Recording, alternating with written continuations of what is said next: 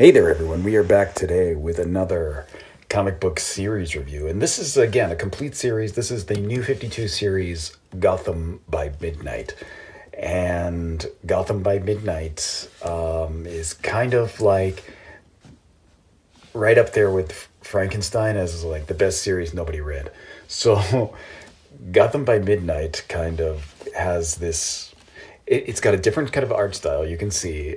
The first half of it, at least, is art by Ben Templesmith, who is the artist for what is it, 40 Days of Night, 30 Days of Night, fuck, whatever the 40 Days of Night. What you guys know what I mean? If I'm wrong with the number, I forget. But yeah, so you can see it's kind of stylized. It's got so this series is about a kind of paranormal division of the Gotham PD. And of course, you can see like here, the character is Jim Corrigan, the Spectre. So this is, it's New 52, so Jim Corrigan is the Spectre again.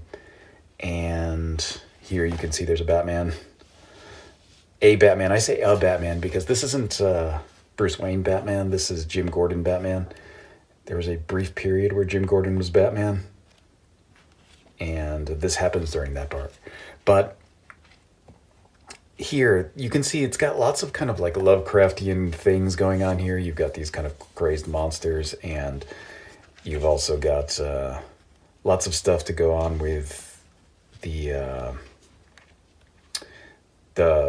swamp here. What is it? Murder Swamp. That's near Gotham. So like in the swamp is where like Solomon Grundy comes from, and there's a big story to go with it in Seven Soldiers of Victory. But so this is basically the basic story is that you have this kind of team here that is, this team that's part of the police, that they handle things that nobody else can handle, things that are your kind of paranormal things that nobody believes in or can figure out. And the main arc is that, Gordon was protecting them, but he's gone. So now they're like under investigation by this fellow here who is the internal affairs guy. And like they bring him out onto kind of this thing, this case, and the Spectre shows up and nearly destroys all of Gotham. And the team, like, he can't really believe it. He's doesn't know what's happening. You can look at this art though. So this art is not your standard kind of DC art, but I really love it. I love the colors. The colors especially are great in this comic. But I love the art. I love the story was really good. And it ends on a kind of arc. We got a good look at, it's a good introduction to the kind of secret Gotham paranormal, I guess detectives, but paranormal department within the police.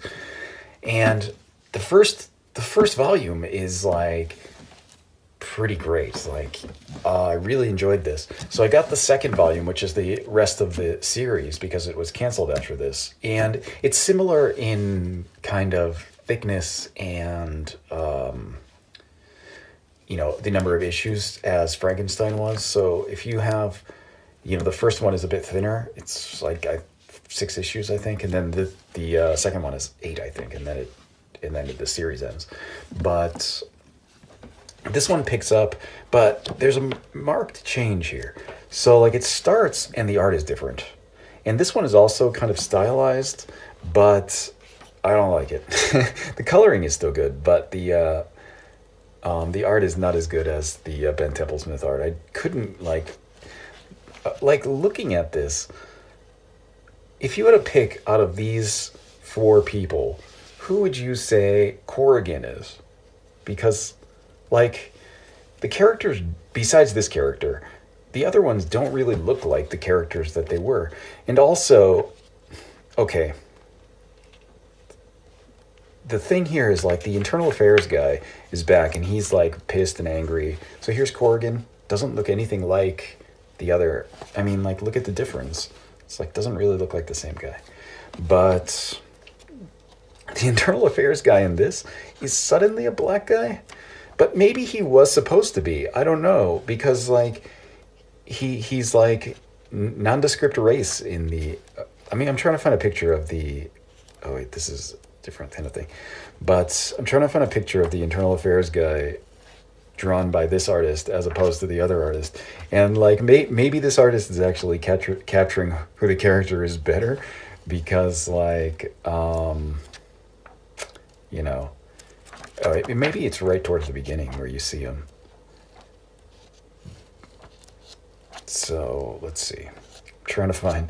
It's kind of bad for my point if I can't show you what I'm talking about. But, like, you know, like, the thing is when I was reading this, I was like, who is this character? Is this someone I should know from the previous story? And it turns out it's the internal affairs guy. But, damn it. Can't find it. But let's just say he's like, he looks totally different. It's really weird.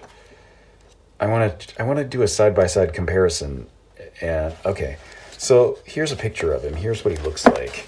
Here's how he looks in this comic. Clearly a black man.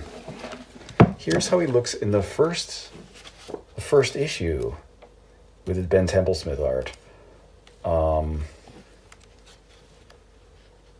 Damn. I'm looking for a good picture of him. I guess he looks kind of black. Maybe this is a failing of Ben Templesmith to actually portray the character as he is. But, like, I wouldn't have pegged this guy. I would have pegged this guy as, like, bald white guy. There he is. Okay, so here's, like, a good image comparison here. So you have these two characters. This is the same character.